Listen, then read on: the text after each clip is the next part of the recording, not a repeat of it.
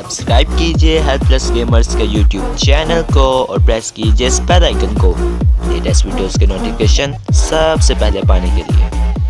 अस्सलाम वालेकुम फ्रेंड्स, कैसे आप सब लोग। आज की इस वीडियो में मैं आपको बताने जा रहा हूं कि आप किस तरह डायरेक्टली अपने एंड्रॉयड एमुलेटर को चला सकते हैं। अगर आप एंड्रॉयड गेम्स को अपने विंडोज़ पर चलाने के लिए टेंसेंट गेमिंग बडी का यूज़ करते हैं तो ये ट्रिक आपके लिए बेस्ट रहेगी।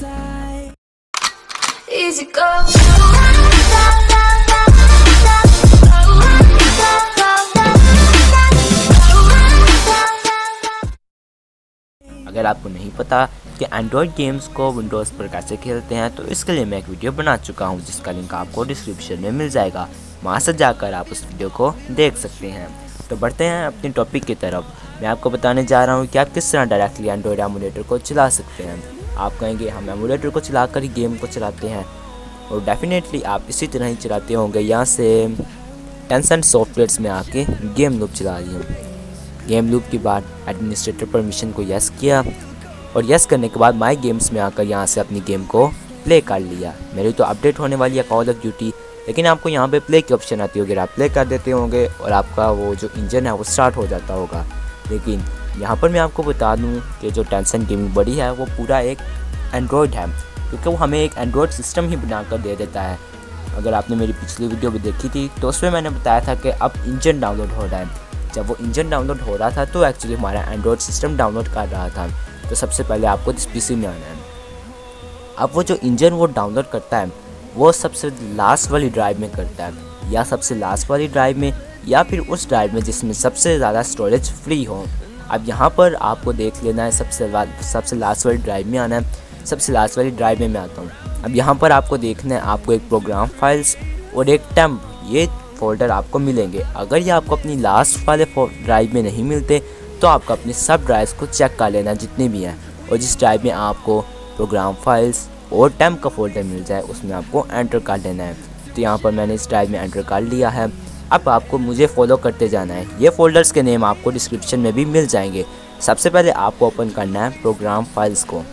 प्रोग्राम फाइल्स को ओपन करने के बाद txgameassistant को आपको ओपन करना है। जैसे आप txgameassistant को ओपन करेंगे उसके बाद आपको लास्ट वाला फोल्डर UI को ओपन करना है। UI को ओपन करने के बाद यहाँ पर आपको मिलेगा एंड्रॉयड एमुलेटर। जी हाँ, एंड्रॉयड एमुलेटर। तो ये है हमारा गोल, यहाँ तक हमने पहुँचना था। अब आप इसको मैं एक साइड पे करता हूँ इस विंडो को, और यहाँ से आपको एंड्रॉयड एमुलेटर को राइट क्लिक करके बाहर ड्रैग करना है। राइट बटन को आपको प्रेस की रखना है माउस के, और डेस्कटॉप पर ड्रैग कर देना है।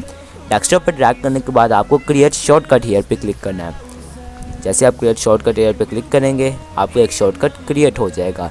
ये आपका एंड्रॉयड एमुलेटर बन चुका है, जो कि डायरेक्टली आपके एंड्रॉयड ऑपरेटिंग सिस्टम को चला देगा। अब यहाँ पर मैं इसको ओपन करता हूँ। ओपन करने के बाद आपको एडमिनिस्ट्रेटर परमिशन देनी है, और एडमिनिस्ट्रेटर परमिशन देने के बाद लोडिंग स्टार्ट हो जाएगी। आपका एंड्रॉयड जो है वो चलने लग जाएगा। यहाँ पर आप देख सकते हैं anti cheat system is in force, यानी कि आपका एंड्रॉयड जो है वो लॉन्च हो रहा है। एंटी चीट सिस्टम इस वजह से है क्योंकि आप जानते हैं PUBG मोबाइल में आजकल बहुत ही ज़्यादा हैकर्स आ रहे हैं, और PUBG मोबाइल को मोस्टली एमुलेटर पर ही हैक किया जाता है। इस वजह से जो एमुलेटर वाले हैं उन्होंने एमुलेटर के अंदर भी एंटी चीट सिस्टम रखा है ताकि कोई चीटिंग ना करे। यहाँ पर आप देख सकते हैं हमारा एमुलेटर लॉन्च हो रहा है। पहले आप देखते थे यहाँ पर गेम का नाम लिखा होता था जो गेम आप लॉन्च कर रहे थे, और आगे परसेंटेज आ रही होती थी, लेकिन अब लोडिंग लिखा है, यानी कि हमारा एमुलेटर चल रहा है। तो यहाँ पर देख सकते हैं आप हमारा एमुलेटर चल चुका है, और अभी मैंने सिर्फ call of duty he install किया, तो यहाँ पर कॉल ऑफ ड्यूटी शो हो रही है। जैसा कि मैंने आपको बताया था ये एक पूरा एंड्रॉयड ऑपरेटिंग सिस्टम है। तो आप कहेंगे यहाँ पर बाकी ऐप नहीं नज़र आ रही। यहाँ पर आपको दबाना होगा F9, या फंक्शन रो में F9 बटन प्रेस करना होगा। जैसे ही आप F9 बटन प्रेस करेंगे यहाँ पर आप देख सकते हैं settings, browser, gallery, super user, downloads और बाकी कॉल ऑफ ड्यूटी जो कि मैंने खुद इंस्टॉल किया, सब ऐप्स आ गई हैं, बिल्कुल जिस तरह एंड्रॉयड में आती हैं। यहाँ पर आप जैसे बाकी ऐप्स इंस्टॉल करते जाएंगे वो भी आती जाएंगी। ये ट्रिक आपके लिए बहुत ज़्यादा बेस्ट है। इससे आप मल्टीटास्किंग भी कर सकते हैं, मतलब डायरेक्ट एक गेम को चला के बैक करके दूसरी गेम को भी चला सकते हैं, और आपको GameLoop चलाने की कोई ज़रूरत नहीं, क्योंकि हमने बाहर शॉर्टकट बना दिया। यहाँ से डायरेक्टली आप शॉर्टकट पर जाएँ और आके आप अपनी गेम को एंजॉय कीजिए। जैसे मैं यहाँ पर सेटिंग्स जाता हूँ, और ये डायरेक्टली मेरी सेटिंग्स चल गई। दोस्तों, अगर आपको वीडियो अच्छी लगी हो तो वीडियो को लाइक ज़रूर कीजिएगा, अगर आप चैनल पर नए हैं तो चैनल को सब्सक्राइब करके आगे जो बेल का आइकन होता है उस पर भी प्रेस कर दीजिएगा, ताकि मेरी नई वीडियोस की नोटिफिकेशन आपको मिल सकें, क्योंकि मैं गेमिंग की वीडियोस और गेमर्स के लिए हेल्प और टिप्स एंड ट्रिक्स की वीडियो बनाता रहता हूँ। Thanks for watching.